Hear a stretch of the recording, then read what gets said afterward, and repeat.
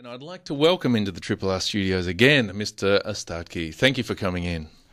Thank you for inviting me back again. It's my second time. It is. I think it's beautiful. Oh, It's great. really great to be here. You have fun in Melbourne, do you? Oh, yeah. I'm really enjoying myself. And last time was really a good experience. I had a fantastic crowd. Audience was so great.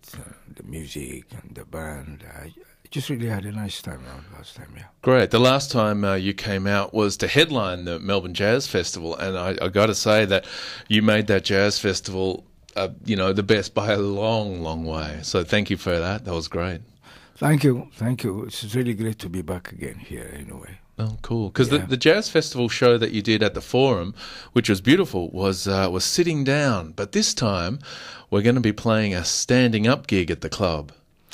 Yeah, well, I had this experience, both, Yeah. playing on the theaters and also playing, in small clubs and things like that. But I think it's the smaller are more intimate. You have more chances to really communicate with the audience. Yeah. And the music also, I think, could really be successful probably in a smaller crowd and things like that. I think it is, yeah. Yeah, I think it's really fun. It's really fun to do that. That's true, and because your new album, Mulatu Steps Ahead, which is out on Strut Records, is a fantastic album, but it is very jazzy. It is, but there is also a great groove in there, which people do want to dance to.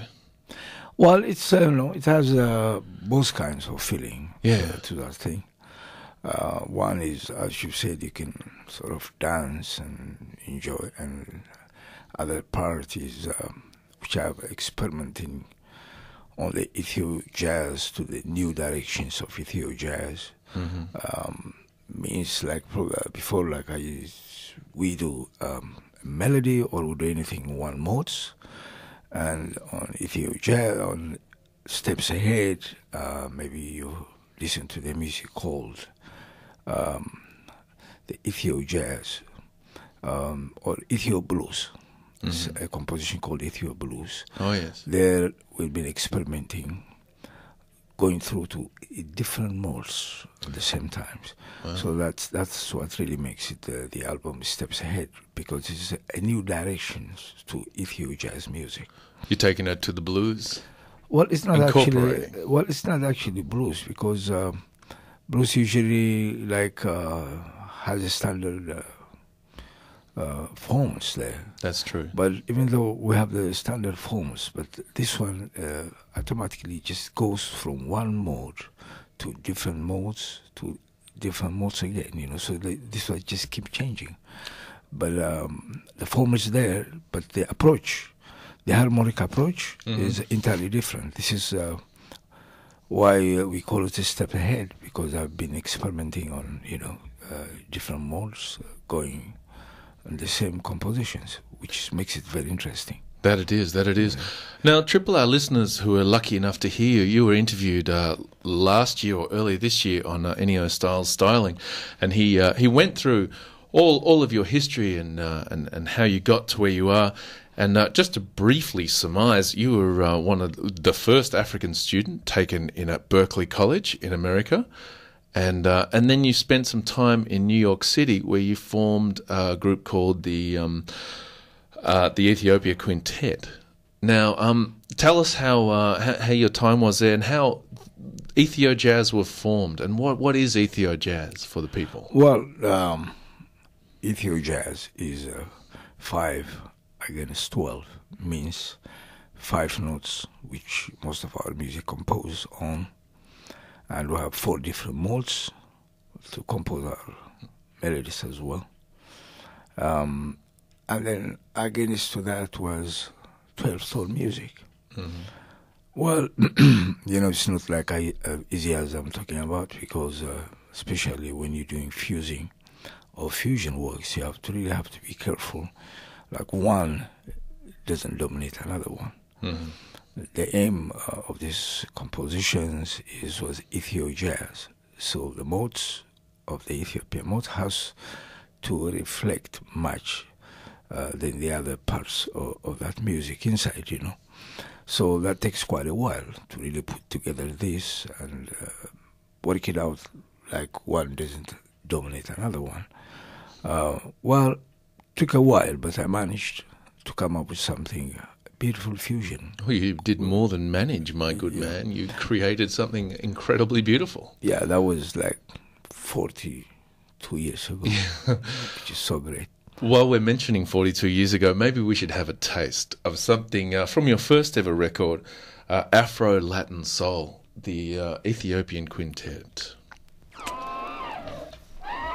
My kids love this song. It's called Ifaram Gami. Ifaram Gami, Yeah.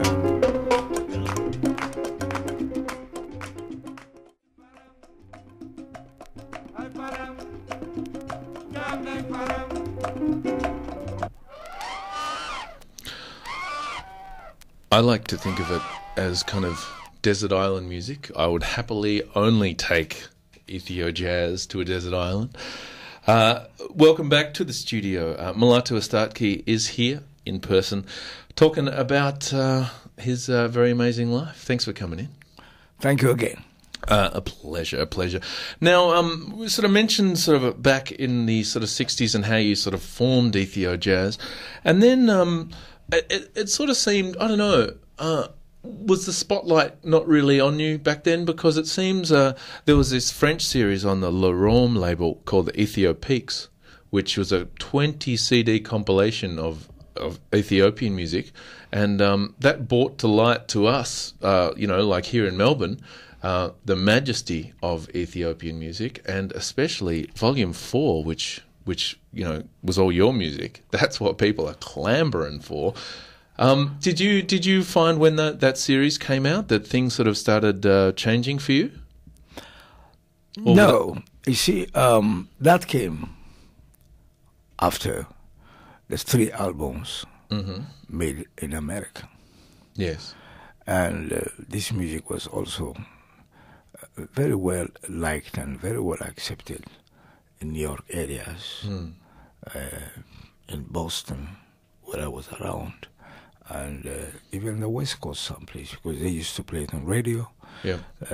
And I also have to have a program playing on television in New York, and also club dates and concerts. So Ethio Jazz was actually very well established in America before the Ethiopic series started. What happened with the Ethiopic series is those are the music I did in Ethiopia after returning back from America. Yeah, right. So what actually was, there was somebody there called Amaha. The label called Amaha labels in Ethiopia, which actually I did this music just to introduce to the public of what Ethio Jazz is then. And we did it only for the Ethiopian crowds, only for Ethiopian people. And we signed this contract with this guy just to do this for the Ethiopians. But I don't know how it gets into the French company. Yeah, right. Without we knowing, I think the guy was signing with the other guy without discussing with us. Oh. So this is what really happened, and it came out.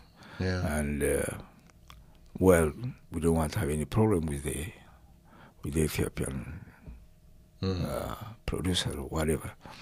So this is how it happened. But anyway, it helped for Ethiopian music to be known in Europe. It was been known in America before, but didn't have really that much chances to be known in European countries. So this is what happened. So the Ethiopic series was introducing this music to the European audience, and it helped a lot. But I think the Ethiopic series was also only to a certain of crowds. But what really made it, to my opinion, was the Broken Flowers film. The Jim Jarmusch movie. Yeah. Really took it all over the world. Really? series, and it was really. And we won also the Cannes Film Festival, and I started having also a great film goers crowds to my music. Oh, yeah. And it really made it really big then, you know. So and that was a big difference. The Broken Flowers soundtrack. Exactly. That's just explored everything, you know. And which he probably got from the French series when he heard those CDs or something. Or... Yeah. Well, it was actually I met Jim Jarmusch. Oh yeah. Yeah, I met him in New York. Was he a smooth cat? Yeah, but he's a really great man. Very interesting man. He came over to my concert I was playing in New York at the Winter Garden. Oh yeah. And it was really very successful, a beautiful concert. And his secretary called me up at the hotel and she said, "We'll come over tonight to see you." But I've never met Jim before. So he came over, and after the concert he came backstage with the whole crews and everything. And we met there. And he said, "Look, I've been listening to your music like 6-7 years now. And I was also looking for other music for my films." Oh, yeah. But he said, "Finally, I really fall in love with your music, Mulatu." He said, "I want to use it for my film." So I said, "Okay, go ahead. Just use it." And then after 3 months, he contacted me.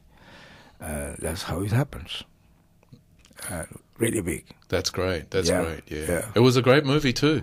Bill Yeah. Murray's goofy face with some beautiful sublime music underneath. Sharon Stone and everybody was in it. Yeah, so very interesting. Yeah, it was great. It was fantastic. Yeah.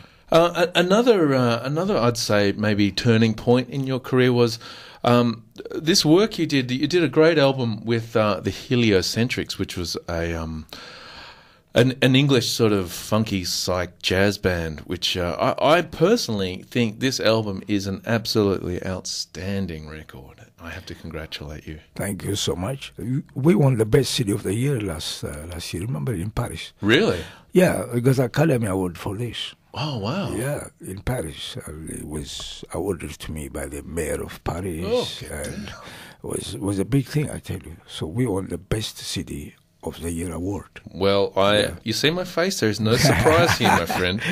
That was really great. Man. I tell you, that was nice. That was Yeah. really nice. Yeah. Oh, that's great. Yeah. That's great. Yeah. Well done. And you're actually touring at the moment with James Arber, the sax player from the Heliocentrics.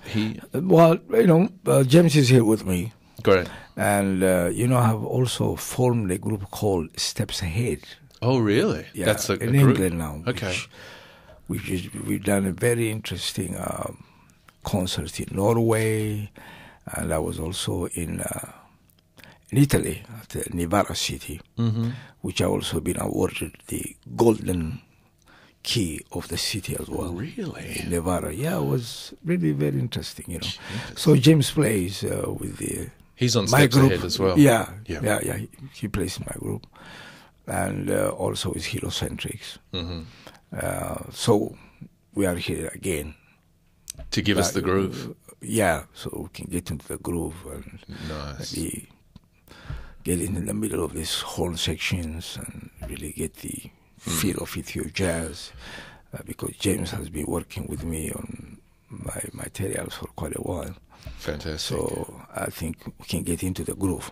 Yeah. Yeah. Let's hit the kids with a groove right now, shall we? Off this album, Mulatu Astatke and the Heliocentrics, Inspiration Information. We're going to play an old 60s or 70s song called Mulatu, but reinterpreted by this fantastic collaboration. We'll be right back.